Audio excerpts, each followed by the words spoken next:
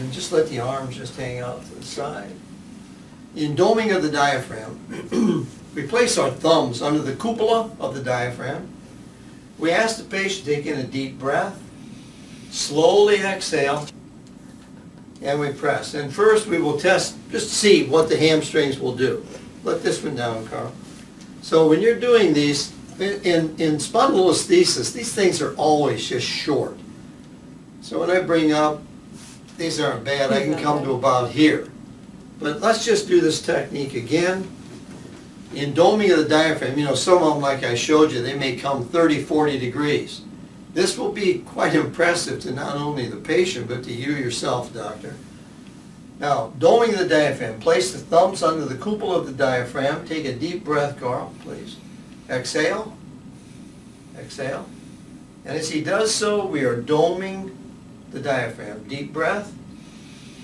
Exhale. Deep breath. Exhale.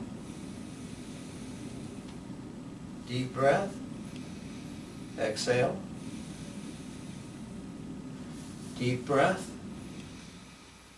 Exhale.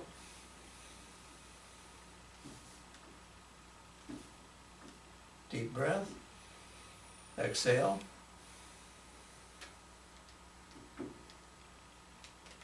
That's doming of the diaphragm. I'll typically do that for maybe a minute to a patient. Then, legs down, please. Then just retest these hamstrings, and they'll be that dramatic. You won't believe this until you do it yourself. But when we have spondylolisthesis, and we have these short hamstrings, it's a beautiful thing to be able to stretch them with this ease for the patient.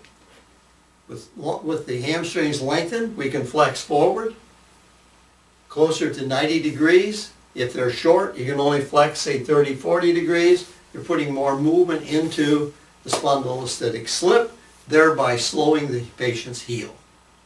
Doming of the diaphragm.